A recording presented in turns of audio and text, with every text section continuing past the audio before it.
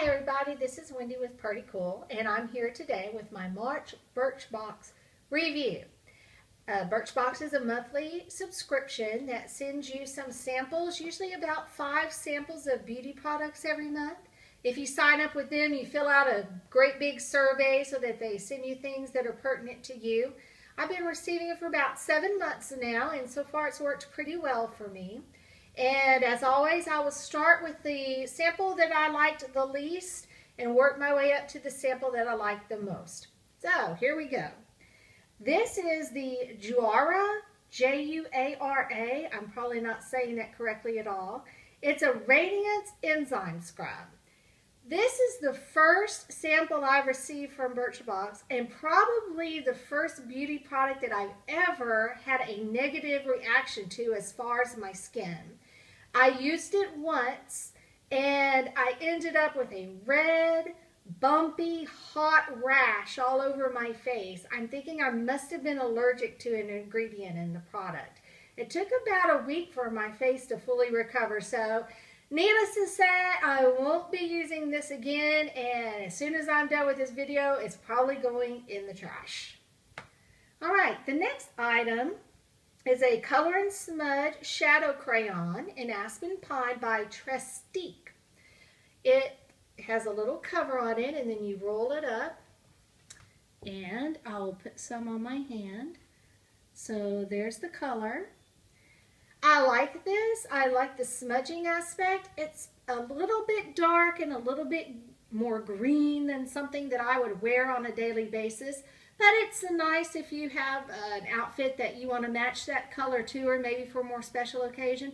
I am wearing it right now for the video, but this will probably go in the bin. I'll keep it, but probably is more of a special occasion type color.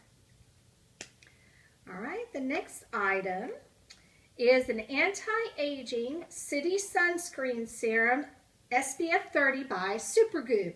I love the name of that company. I've received a couple of samples from them so far, and I've liked everything I've received from them so far. This is just a light serum. I've been using it as my daily moisturizer, but it's a little bit thin for that. So normally I would probably use this just under my makeup when I do wear makeup, as a just to kind of prepare my face and get some extra SPF on there. All right, the next item is this little packet right here. It's a Curl Keeper Gel by Curly Hair Solutions. I do have naturally curly hair. If I had let my hair dry by itself today, I get what I call those Nellie Olson ringlets. So anything that helps keep my curls under control is great. I did use this morning before I blow dried my hair, and we've been out at an event here on Fort MacArthur for about an hour, so it did pretty good in keeping, the wind's blowing pretty well out there, so it did a pretty good job of keeping things tamed and under control. All right, finally, my favorite product this month. This is Staniac in Beauty Queen by The Balm Cosmetics. I've never used anything like this before because look at it. Look how hot pink it looks. And I was a little concerned, but I read a description about it on the Birchbox site.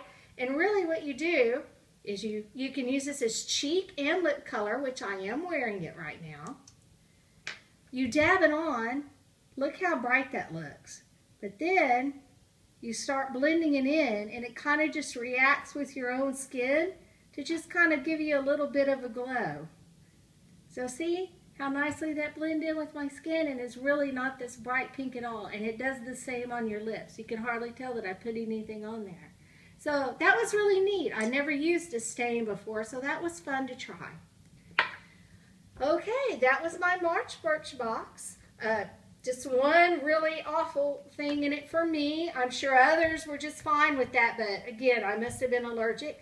Everything else I enjoyed, and can't wait to get my next one. Thanks. Bye-bye.